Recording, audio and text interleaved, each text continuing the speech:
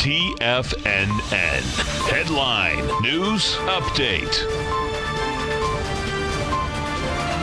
Here's Tom O'Brien. Welcome back. Welcome, folks. We had the Dow Industrials finished down 202. You had the NASDAQ down 17. S&Ps are off 12. Little volatility coming into the close, but this baby came back quite a way. We had to finish out, you had the Dow Industrials finished down 0.7%. S&Ps down 0.4, and the NASDAQ only down, NDX only down 0.2. Gold contract down $11.40, trading at $12.87 an ounce. We had silver down 15 cents, $15.10 an ounce. Light sweet crude up 72 cents, $56.52 a barrel. And notes and bonds still continue to want higher price, lower yield. You had both of them today reject lower price, had lighter volume, they take off top side. We had the 10-year up 7 ticks, 121.27.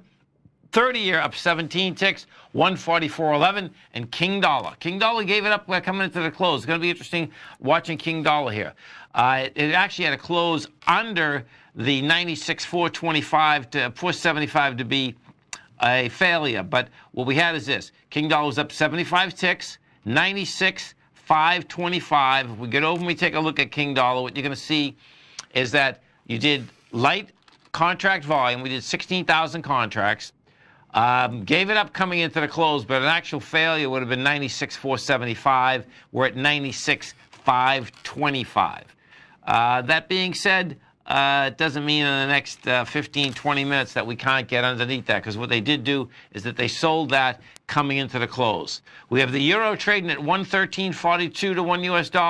The yen is at 111.70 to $1 US, and the pound is at 131.76. If we do go over and we take a look at that yen, what you're going to see is that once that yen got above $1.10, it's going to kind of been hanging there, and that does make a difference for the gold market in general.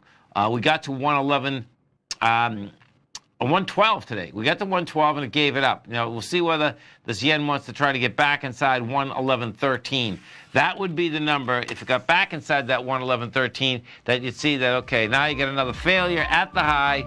Bottom line, that would be put some juice into the gold market. Recap out here, we had the Dow Industrials down 205, NASDAQ off 17, S&P's down 12.5. Come right back.